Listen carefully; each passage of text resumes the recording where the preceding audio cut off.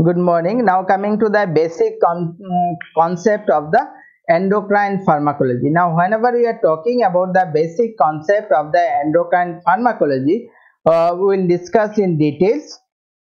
Now whenever we are talking about the different glands, clear, where we are talking about the different glands. Now endocrine glands have the ducts, exocrine glands, it is generally having the ducts and secrete onto a surface. For example, you can say the sweat glands, cerebellar glands, these are the example of the exocrine glands. Now, exocrine glands can be unicellular, for example, goblet cell, and multicellular like others. Clear? Coming to the endocrine glands, now in case of the endocrine glands, they do not have duct. We need to understand that they do not have duct. Their secretion, that means hormones, are secreted directly into the bloodstream. So they will secrete their hormones into the bloodstream.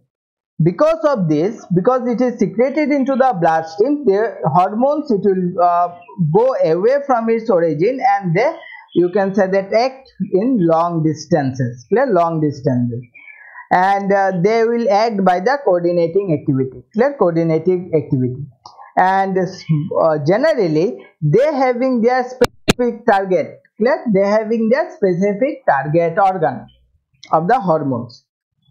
Now endocrine system consists of the ductless endocrine glands, whichever we have already told, they are the scattered throughout the body. So the different area they are going to scatter.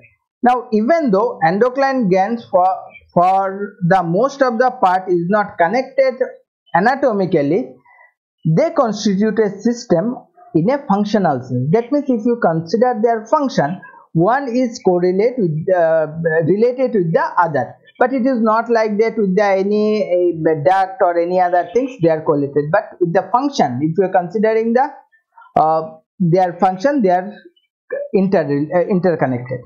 They all accomplish their functions by secreting hormones into the blood, and many functional interaction takes place among the various endocrine glands.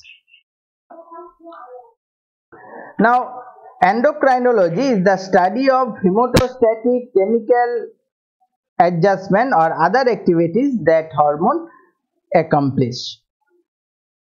Now coming to that continuation of that, even though blood distributes the hormone, only specific target cell is respond to each hormone. As already we have told, they having the specific target organ, yes, specific target organ.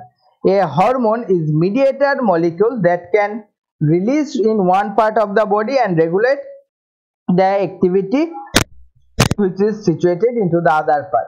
Now if you see about the endocrine system, if mediator molecule, of course it is the hormone.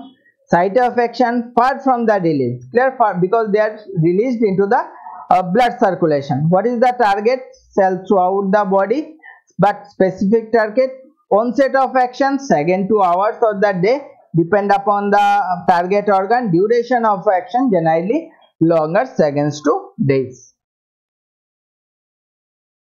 Now in case of this endocrine glands, clear, whenever we are talking about the endocrine system or the endocrine glands, these are the glands are very important because they are distributing all over the body, and they are, you can say that, regulating some specific function, plus some specific function. Now we are going to discuss about the what are the different hormones are there, what is their function in detail, that we are going to discuss.